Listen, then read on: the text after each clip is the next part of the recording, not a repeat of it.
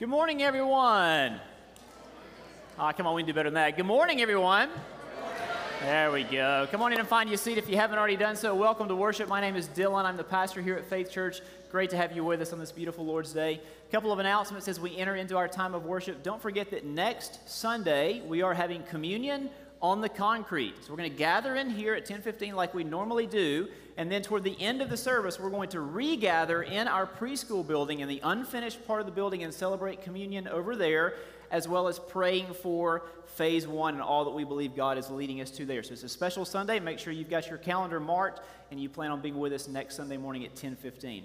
Also, if you didn't see in the email this week, just a reminder that Refuge Worship on Wednesday nights has a new start time. It is now from 6 p.m.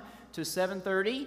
We also are providing pizza for $1 a slice. It's the best deal in town for all of our students on Wednesday nights.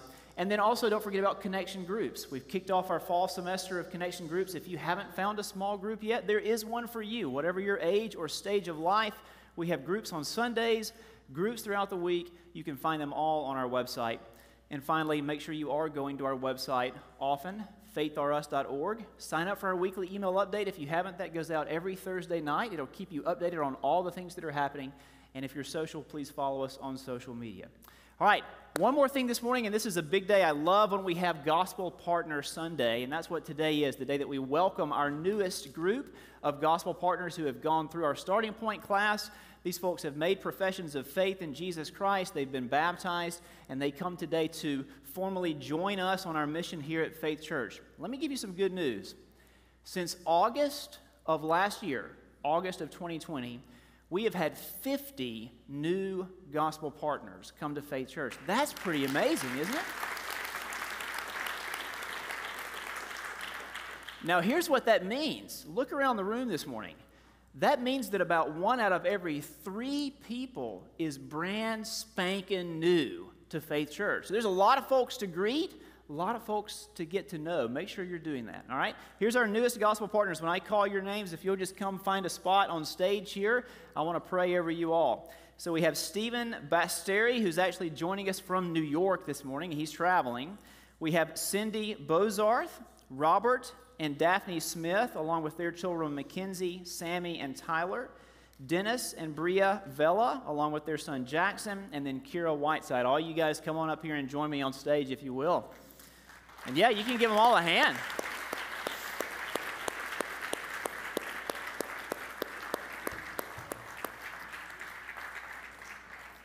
And like we do every time, I'm going to ask you, our other gospel partners, to extend a hand this way as a symbol of your love for these folks and the fact that you're going to be praying for them. So just extend a hand this way as I pray over our new gospel partners. Here we go.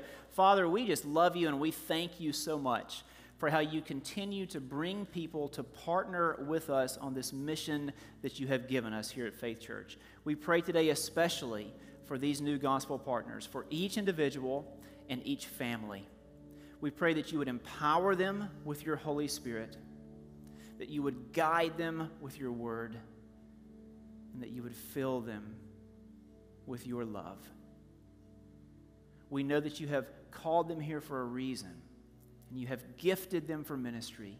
So we pray that they will find opportunities here at Faith Church to use those gifts, and that, Father, you would work in them and through them, that you would bring all of us at Faith Church together and passionate about this mission of making disciples of all nations. We pray this in the name of our crucified and risen Savior, Jesus Christ.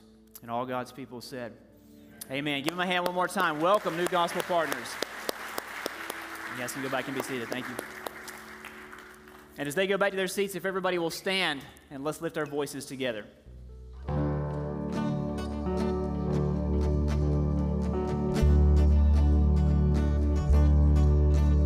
I was buried beneath my shame. Who could carry that kind of weight? It was my turn till I made. I was breathing,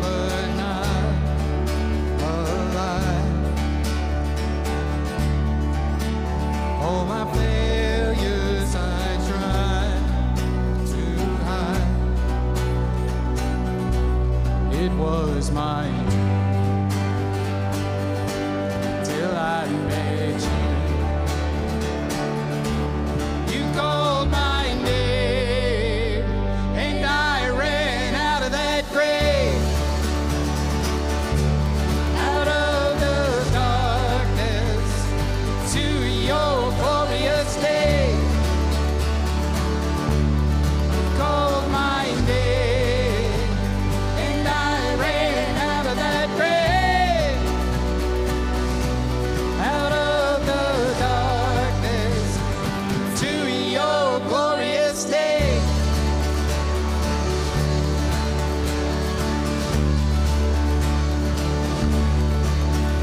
Now your mercy has saved my soul. Now your freedom is all that I know. Yeah. The old me knew Jesus when I met you. You called my name and I ran out of that grave, out of the darkness to your glorious day. You called my name and I ran out of that grave, out of the darkness to your glorious day.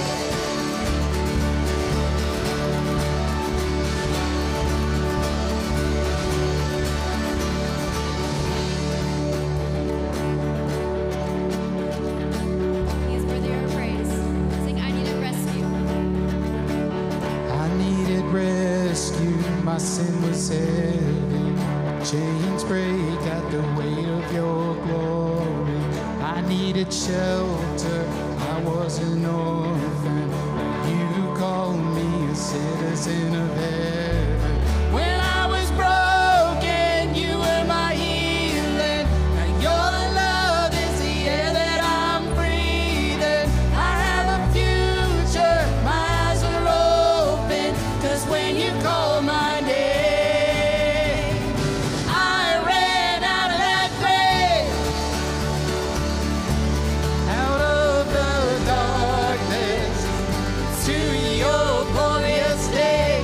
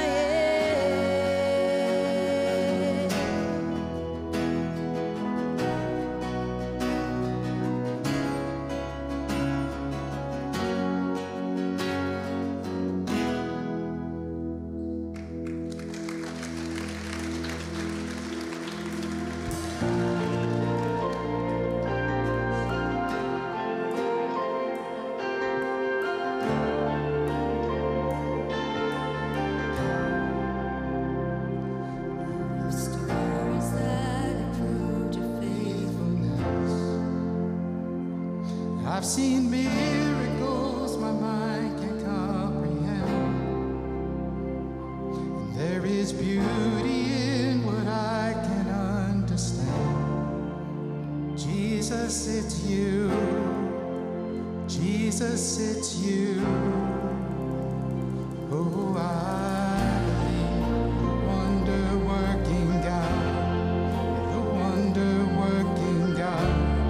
All the miracles I've seen, too good to not believe. The wonder-working God, and you heal because you love. Oh, the miracles we'll see. You're too good to not believe. Too good to not believe. Too good to not believe.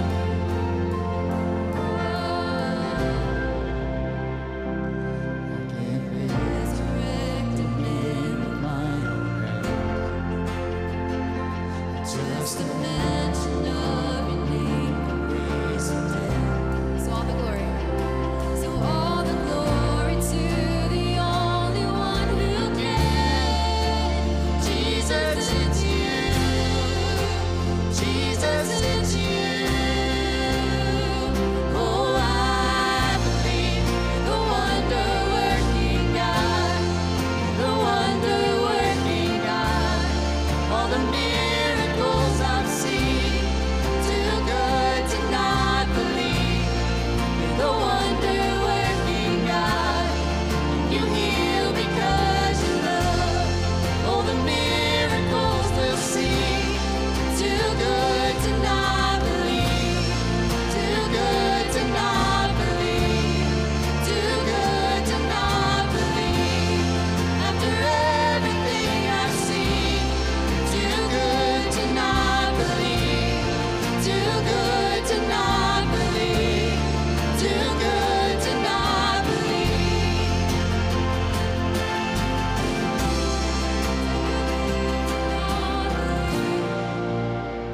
I believe, yes.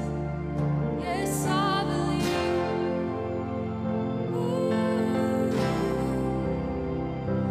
We've seen cancer disappear. We've seen broken bodies healed. Don't you tell me he can't do it. Don't you tell me he can't do it. We've seen real life resurrection. We've seen mental health restored. Don't you tell me he can't do it. Don't you tell me he can't do it. We've seen families reunited. We've seen prodigals return. Don't you tell me he can't do it. Don't you tell me he can't do it. We've seen troubled souls delivered. We've seen addicts finally free. Don't you tell me he can't do it. Don't you tell me he can't do it. We've seen cities in revival. Salvation flood the streets. Don't you tell me he can't do it. Don't you tell me he can't do it. We'll see glory fill the nations like the world has never seen. Don't you tell me he can't do it. 'Cause I know that he can. Yes, I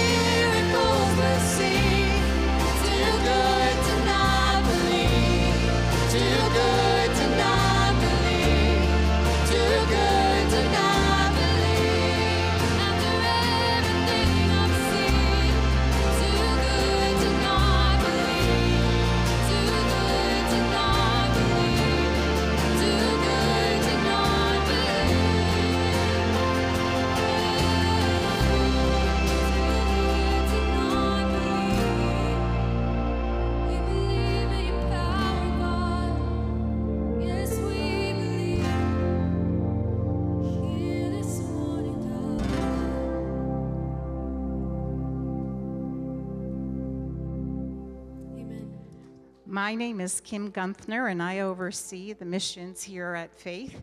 And we're so glad that each and every one of you are here. And at this time, we're going to ask our children age 4 through grade 4, to head to Kids Cove. Miss Lindsay's already at the door, waiting to head off with you for your time of worship there. There they go. Well, at this time in our service, we set this time apart for each of us to give generously and sacrificially to Faith Church. And there are 3 ways that you can do so. You can give online. Just scroll down to the Give Now button. You can set up a one-time or recurring gift there if you like, and it'll be all taken care of us. All taken care of us and all taken care of you, for you. Also, we have donation boxes right in the back where you can place your donation and offering there. And if you prefer, if you're online, or if you prefer to do it at home personally and after prayer, you can mail that check right to the church office. Also at this time, in our service, we like to pray for our nation. And today we're praying for Syria, continent Asia, 18.2 million. And look at that, 0.1% of evangelical Christians. This country has been through a lot. In 2011, started a civil war there. Over 400,000 have died. Over 4 million are refugees scattered out and about, and it continues to this day. But as I was praying for Syria and preparing, how can we not mention Afghanistan? And I wondered how close the 2 countries are. They're about 1,600 miles. If you think about it, an airplane ride here from Tampa to Maine and all the devastation that's going on there, Lord, we're going to pray for our friends in Afghanistan, our Christians that have decided to remain. I was on a call with World Outreach this week with missionaries who made it out, and they are thankful for that, but they are praying and crying out for the family and friends who are left behind. Will you join me in prayer?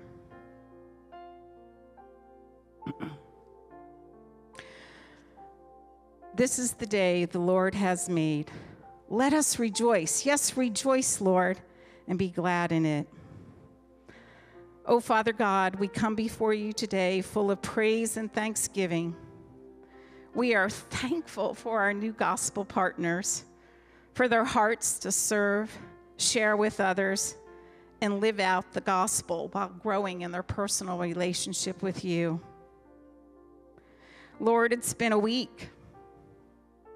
From COVID to wildfires to earthquakes to tropical storms to hurricanes, those right now in the path of Hurricane Ida, to unrest around the world, and there's so much more. We praise you, Lord, no matter what. You are in control with what seems so out of control. You are all powerful and unknowing, and nothing, absolutely nothing, takes you by surprise. We trust you, God. There is a purpose and plan beyond our understanding, that your ways are righteous and true, far greater than our ways, and you, Lord, are holy and just.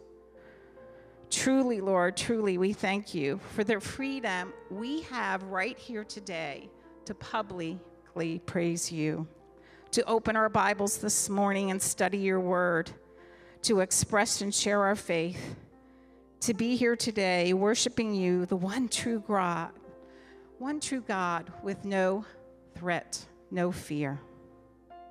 Today we pray for the country of Syria.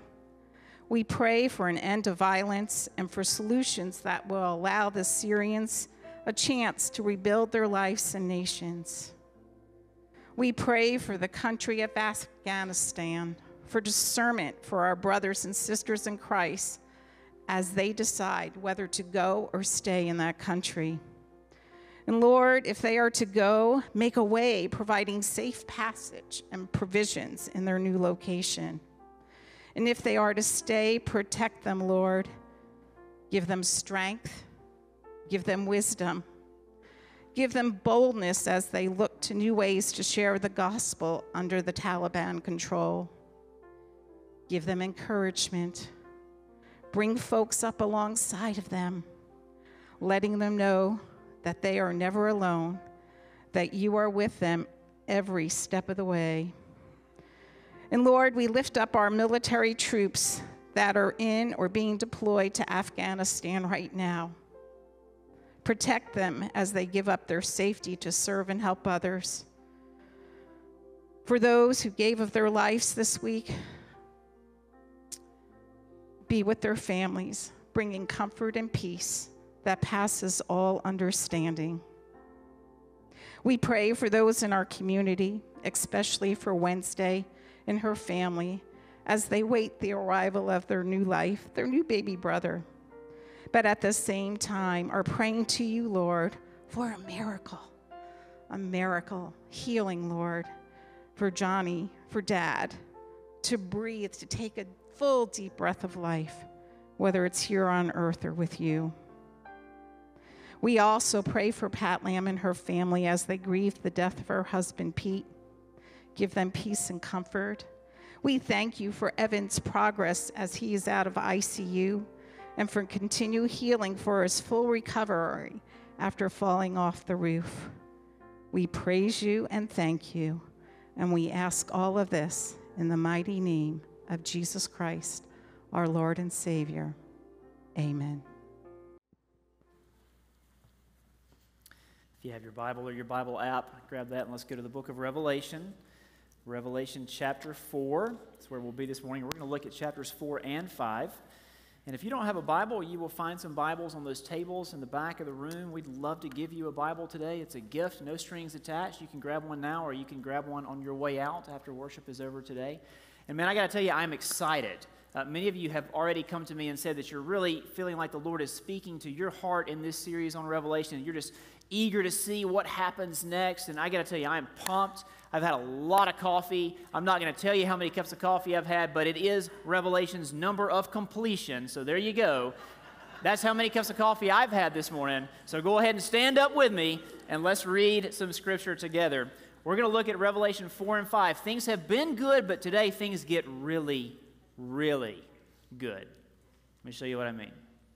Just the first 8 verses to get us started. After this, I looked, and behold, a door standing open in heaven.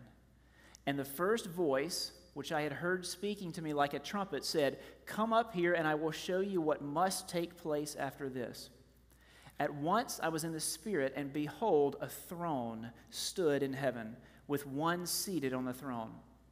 And he who sat there had the appearance of jasper and carnelian, and around the throne was a rainbow that had the appearance of an emerald. Around the throne were 24 thrones, and seated on the thrones were 24 elders, clothed in white garments with golden crowns on their heads. From the throne came flashes of lightning and rumblings and peals of thunder, and before the throne were burning 7 torches of fire, which are the 7 spirits of God. And before the throne there was, as it were, a sea of glass, like crystal. And around the throne, on each side of the throne, are 4 living creatures, full of eyes in front and behind. The first living creature like a lion, the second living creature like an ox, the third living creature with the face of a man, the fourth living creature like an eagle in flight. And the 4 living creatures, each of them with 6 wings, are full of eyes all around and within, and day and night they never cease to say, "Holy, holy, holy is the Lord God Almighty, who was and is to come." This is the word of the Lord. Please be seated.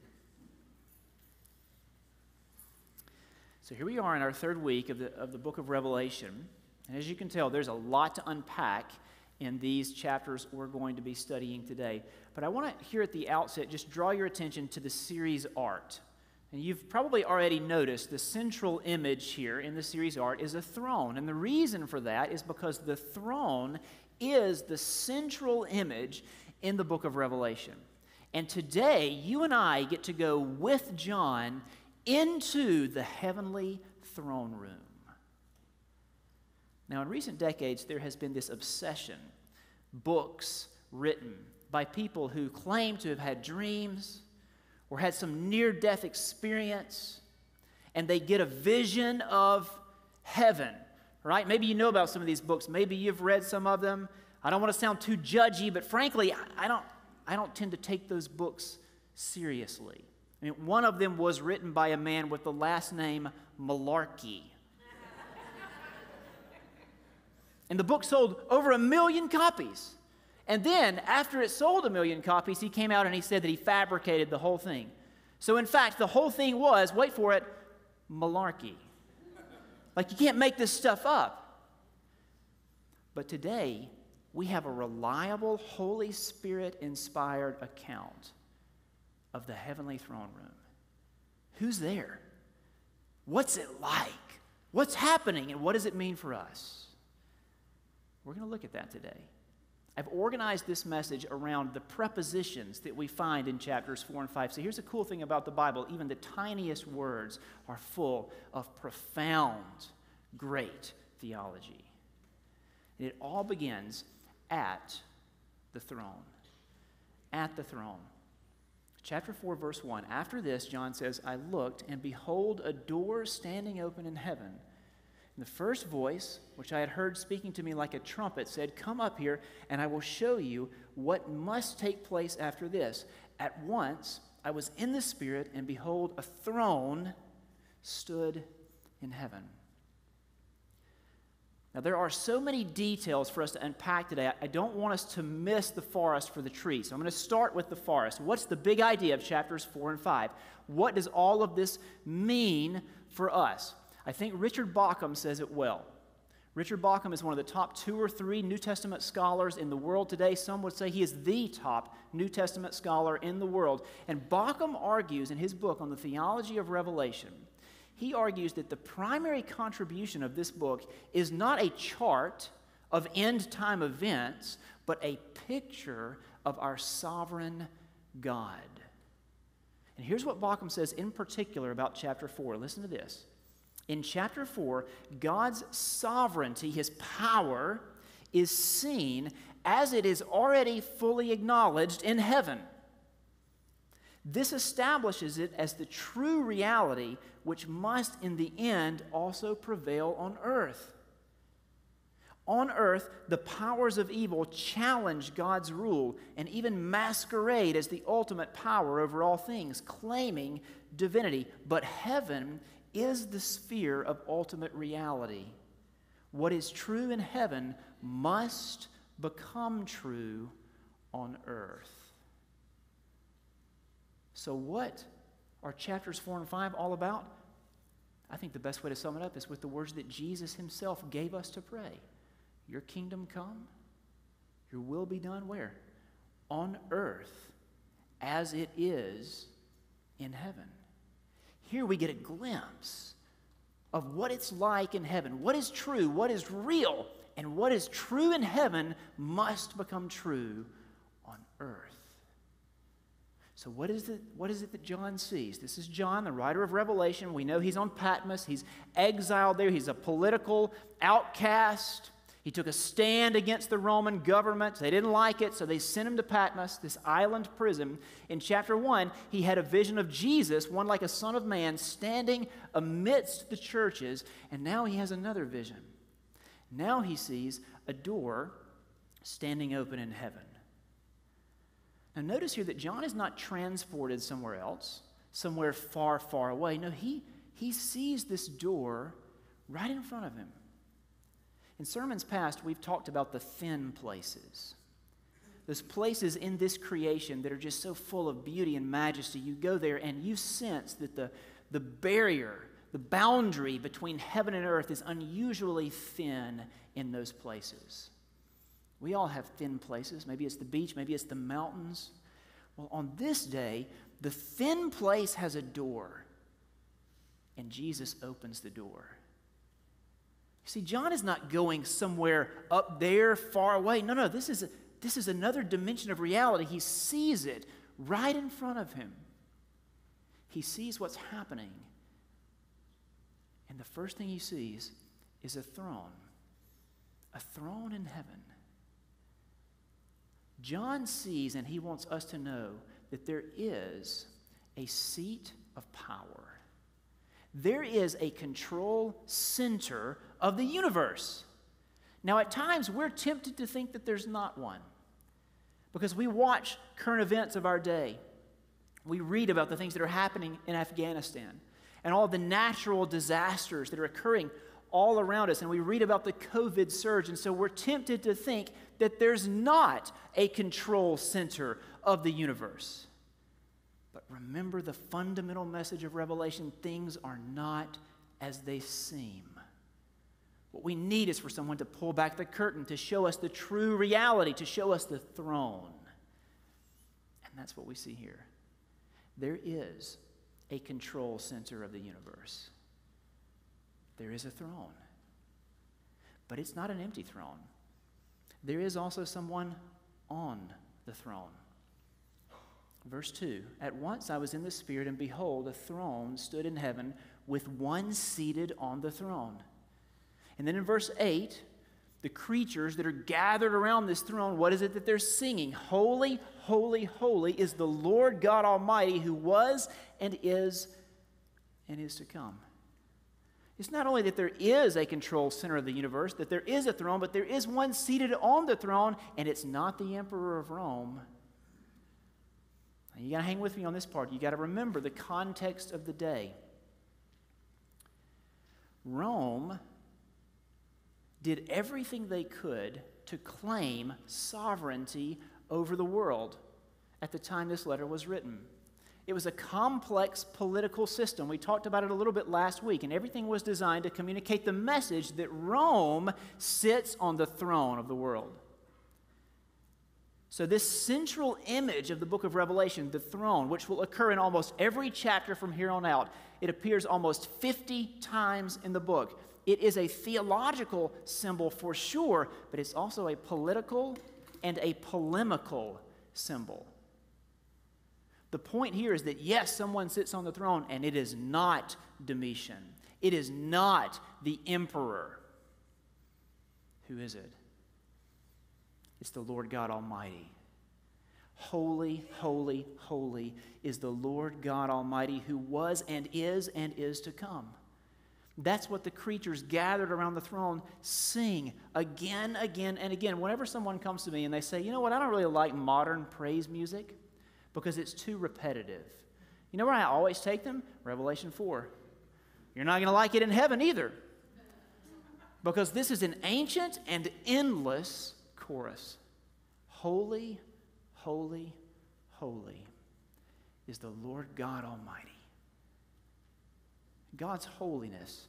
This is the fundamental attribute of God, the summary attribute. His holiness is his otherness. He's unlike, set apart from all the rest of creation, because he is the creator, the eternal God, the one who was and is to come.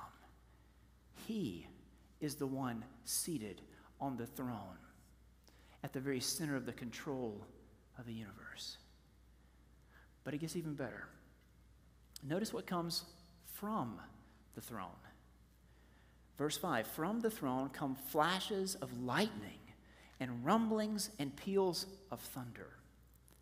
As we trace this imagery throughout the biblical story, the thunder and the lightning, we learn that these are ways of communicating God's power, his unparalleled power. Think about the book of Exodus, when God's people are camped at Sinai. When Moses is summoned up the mountain to meet with God, what is it that the people hear and see? Thunder and lightning. And the people and the entire mountain, they all tremble. This God, seated on the throne of the universe, he is terribly powerful. And he's also terribly merciful. Because there's also a rainbow in this scene. You notice that? Around the throne, near the throne, there's a rainbow. Another Old Testament image, it comes from Genesis 9. It's a symbol of God's mercy, his faithfulness. So don't you see what type of God this is who sits on the throne? This is the type of God who is holy, who is set apart, who is all-powerful, and who welcomes unholy people, sinners like us, into his presence. In this case, it's safe to run toward the lightning. In this case, that noise you hear that causes you to tremble is God's thunderous love. He is the Lord God Almighty, and he welcomes us into his presence. Oh, but it gets even better. Keep reading. There is something else before the throne. Before the throne were burning 7 torches of fire, which are the 7 spirits of God. And before the throne, there was, as it were, a sea of glass, like crystal. 7, you know this number well by now, I hope. 7 is the number of completion or completeness in Revelation. So the 7 spirits of God is Revelation's preferred way of speaking of the Holy Spirit. The Holy Spirit, fully, completely present. But there's also something else before the throne, a sea of glass. Now in Revelation, the sea is a symbol of chaos, of evil, of all that threatens God's will and his work. And if you think about it, this imagery makes sense. In the ancient world, people feared the sea because they didn't really understand it very well. It was large, its depths were unexplored. So it's easy to see why they feared the sea. Even modern man, don't you find yourselves wondering sometimes, looking at the vastness of the sea, the depth of the sea, and just wondering, what lives down there? What's down there? So it's easy to see why the sea can be a symbol of chaos, but here at the throne of God, all chaos is calm. The sea is like glass. All chaos is calm at the throne. Even more amazing than that is the fact that chaos has a place at the throne.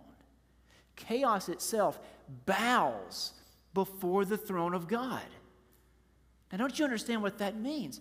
That means that all evil and suffering, all the chaotic forces of this world, even now, are somehow bowing before the throne, somehow fulfilling God's good and sovereign purposes.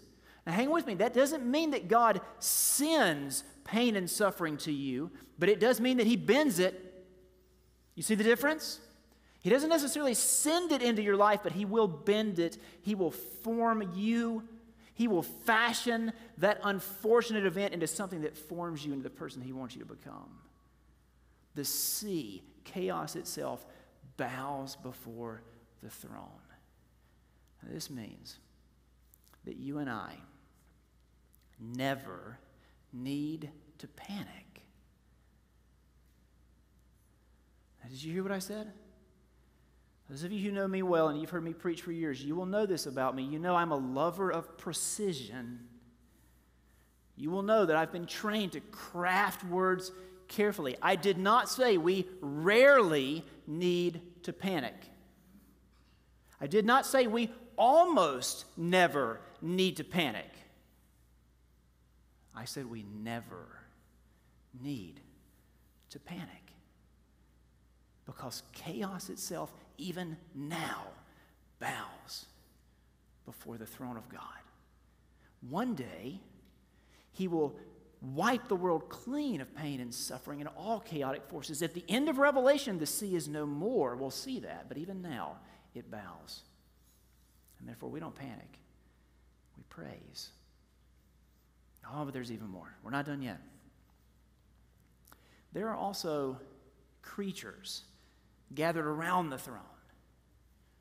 Around the throne were 24 thrones. Seated on the thrones were 24 elders, clothed in white, with golden crowns on their heads. And around the throne, on each side of the throne, are 4 living creatures, full of eyes in front and behind. The first living creature like a lion, the second an ox, the third with the face of a man, and the fourth like an eagle in flight. these strange beings, very mysterious. And we also see that they're doing something very specific. We'll get to the activity, what they're doing in a minute. First, who are these beings and what do they mean for us? You know that numbers are symbolic. We've already seen a couple of them. 7, the number of completeness or completion. 10 also is the number of completion. These are based on the Old Testament, the 7 days of creation, the 10 commandments, the numbers of completion. Here we have the number 24 for the first time. The number 24 represents the redeemed community of God's people. 24 is the sum of 12 and 12. The 12 tribes of Israel, the 12 apostles of Jesus. So the number 24 represents the entire redeemed community, both before and after the coming of Jesus. The 24 elders are heavenly beings who represent the church throughout time. We also have the 4 living creatures. 4 is the number of the earth, the number of creation, the 4 corners of the earth. The 4 living creatures represent all of animate creation.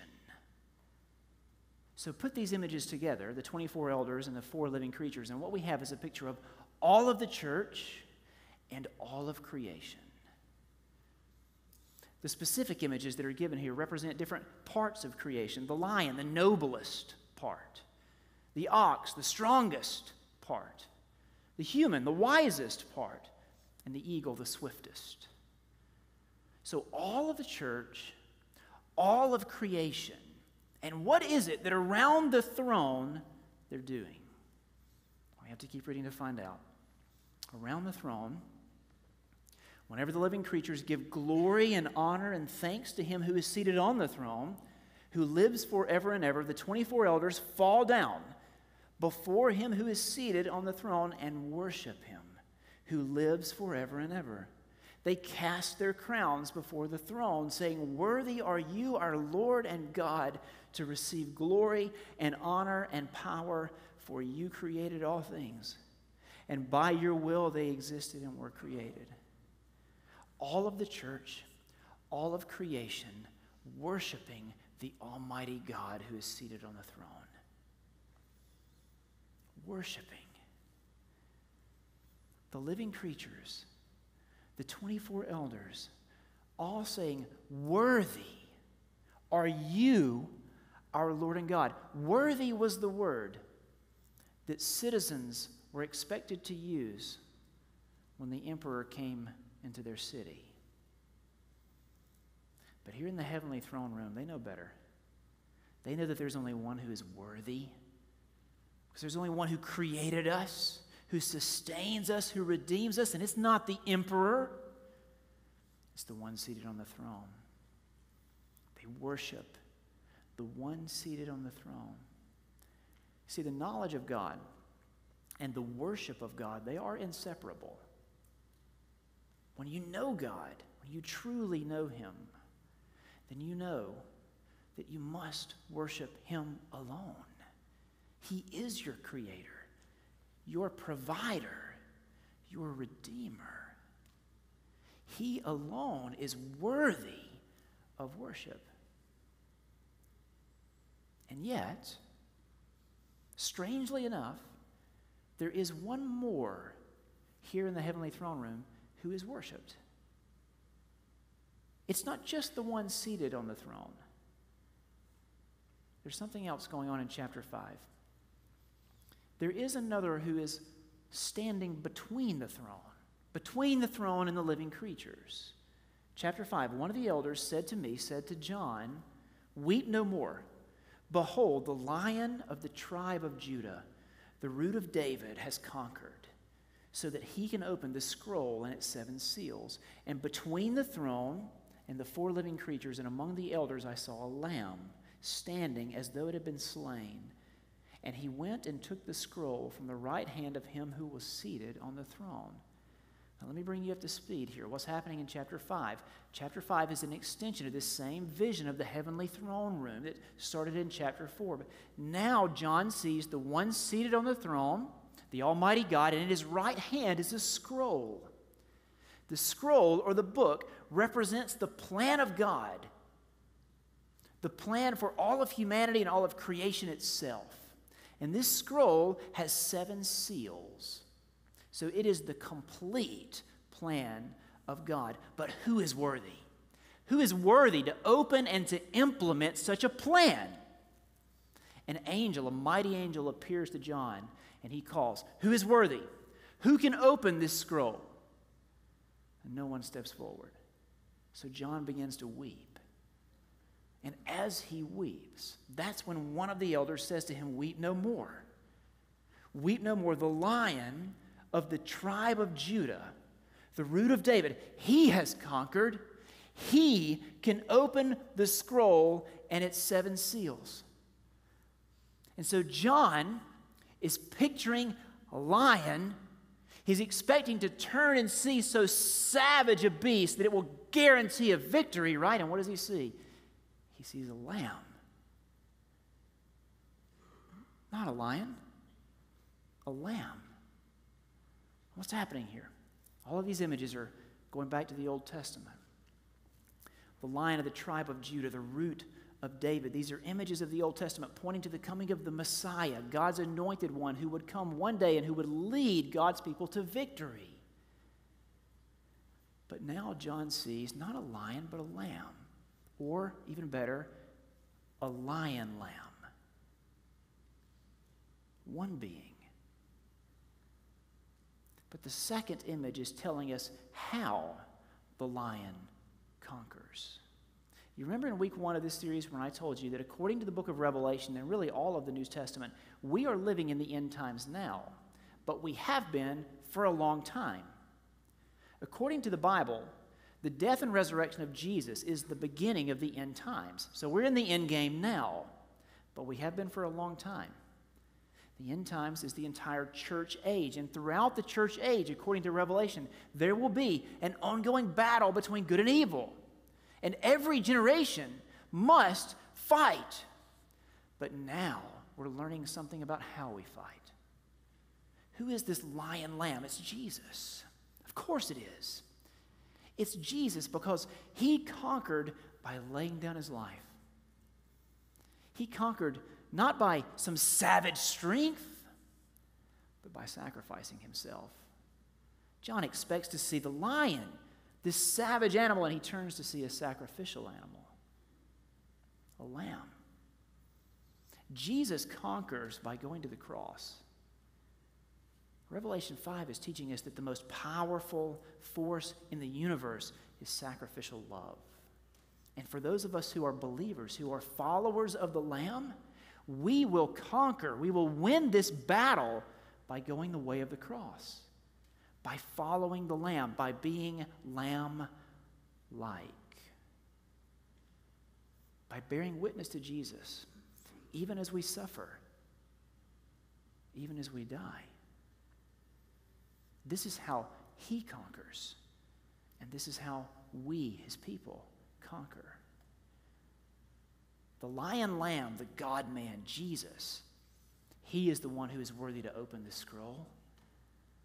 The contents of the scroll, we'll get to that in future weeks. But there's one other scene here at the end of Revelation 5 when Jesus is recognized, the lion lamb, the one who's worthy to open this scroll.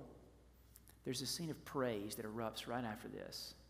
But it's ever-expanding praise. It starts with one circle, and then it gets wider and wider and wider.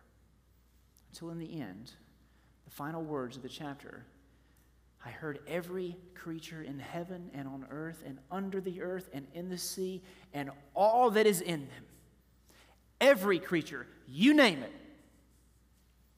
To him who sits on the throne and to the Lamb, Jesus, be blessing and honor and glory and might forever and ever. So you see the heavenly throne room, this scene, it ends with ever-expanding worship, ever-expanding peace and purpose and praise. Now remember the words from Richard Bauckham that I read to you at the very beginning.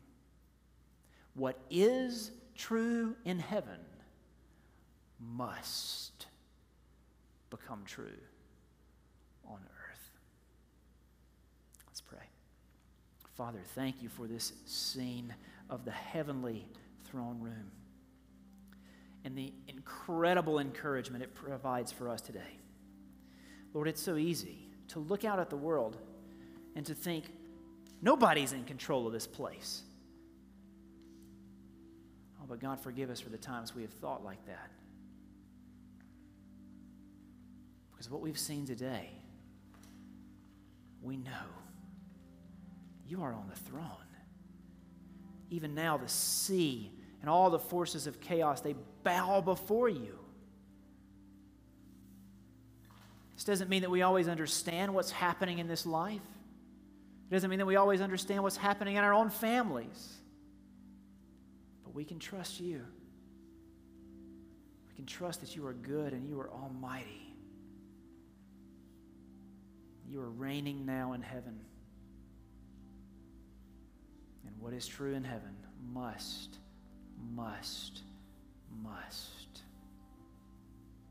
become true on earth.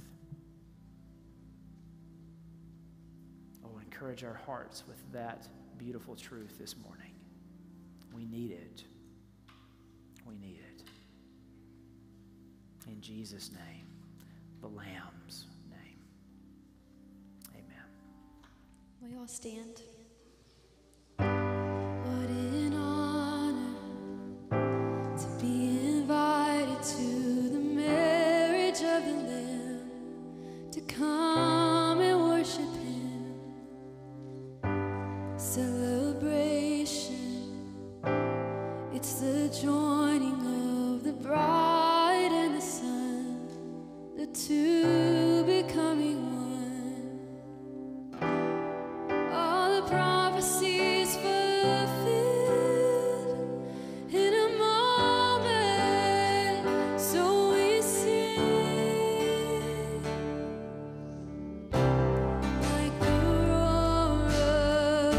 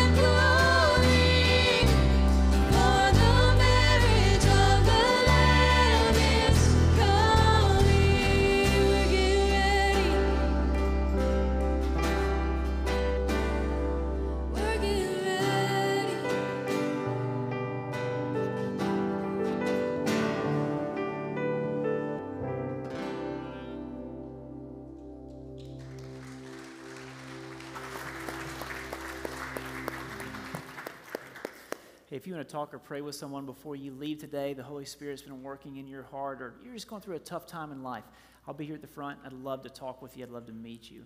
If you're our guest, thank you for being with us today. We're especially glad that you were here. If you'll swing by our Connection Center, the little desk to the right in the foyer, we have a small gift for you, and we hope to see you again soon. Like we do every week, we're going to read the words of the Great Commission together. We've gathered to be equipped, discipled, encouraged to worship, and now we scatter to go out on this mission to serve our Lord Jesus by serving others. So say these words with us. Here we go. Jesus said, "All authority in heaven and on earth has been given to me. Go therefore and make disciples of all nations, baptizing them in the name of the Father and of the Son and of the Holy Spirit, teaching them to observe all that I have commanded you. And behold, I am with you always to the end of the age." Amen. You're dismissed.